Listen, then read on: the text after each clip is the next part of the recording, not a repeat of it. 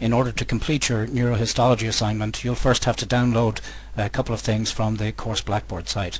Download the NeuroHistology Practical Instructions, which is a PDF document, and save it to your local computer.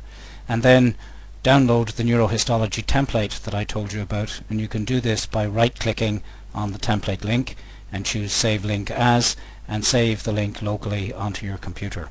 Once you've done that, you can double-click on the NeuroHistology template file, and when you do so, you should pop up a screen that looks something like this. On the first page of the screen, there's a space for you to type your name, and then please type your 8-digit ID number. You can also indicate here the date on which you completed your e-notebook, and once you've done that, you should then save a copy of the file with some sort of a sensible name. A good idea would be to use your name followed by neurohistology.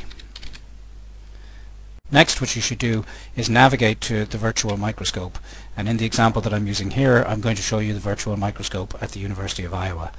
All of the slides that you need to look at are contained within the nervous system section, so follow this link to take you to the list of slides which you can see here. Some of the slides are numbered, and some of these numbers are reflected in the list which I've given you, which outlines the various things which I want you to see and document in the course of your neurohistology assignment. So for example, I've indicated here that slides 23 and 24 are of cerebral cortex, and here's a list of some structures that you might want to take some pictures of. If we return now to the virtual microscope, and for the sake of this example, let's take a look at the brain cerebellum slide. By clicking on the radio button beside the name of the slide, we open a separate window, and this window will now contain, after it loads, will contain an overview of the cerebellum section. Be aware that the length of time that it takes for the slide to appear, and also the length of time it will take for the image to come into focus after changing magnification, is dependent on the speed of your internet link and also the time of day.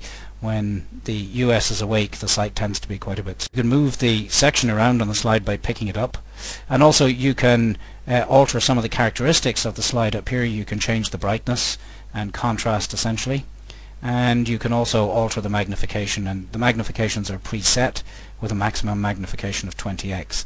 The magnifications indicated here are the magnification of the objective lens and not the true final magnification of the specimen, which is about 10 times what the box here would indicate.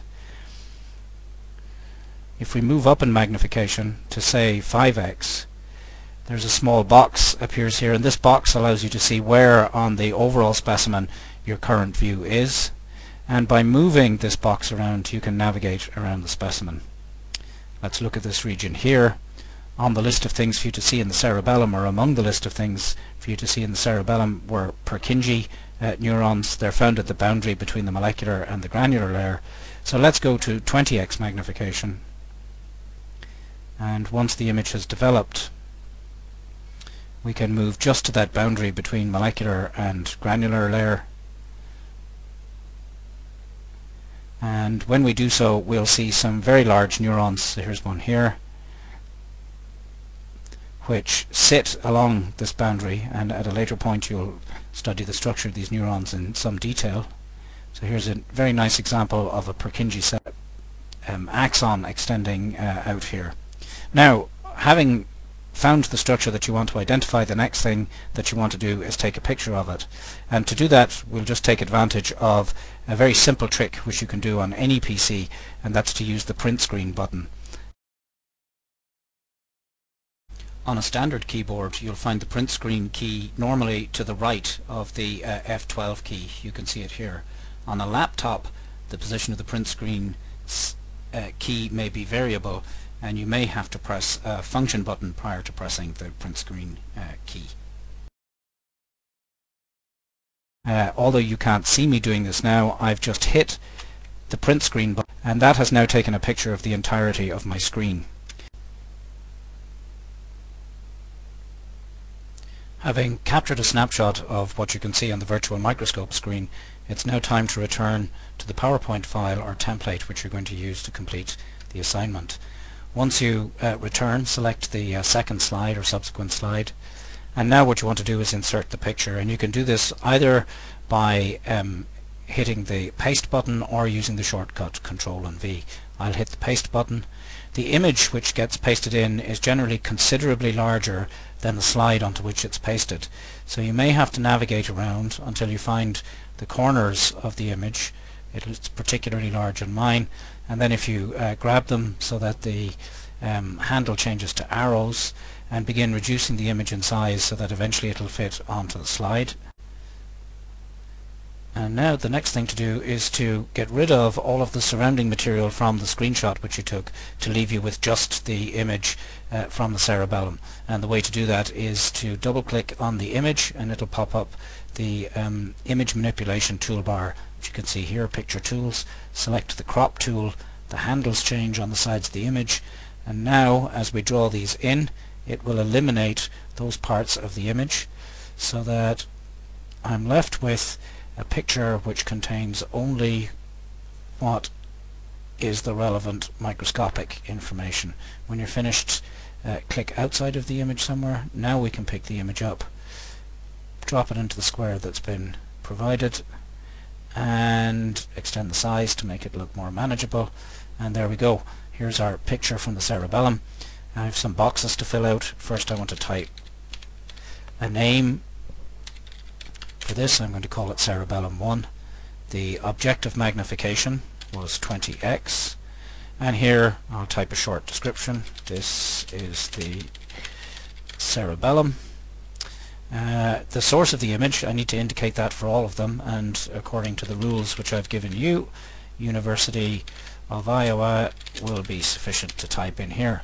Now, one thing you may want to do is to indicate specific items or regions within the picture, and you can do this by using the drawing tools which are available to you when you have the picture here selected. So for example, if you wanted to add a text label, and there's room for you to have 6 different labels here, if you wanted to add a text label for Purkinje neurons, I would take a text box and I would type the number 1 into the text box, and you can change and manipulate the text as you see fit.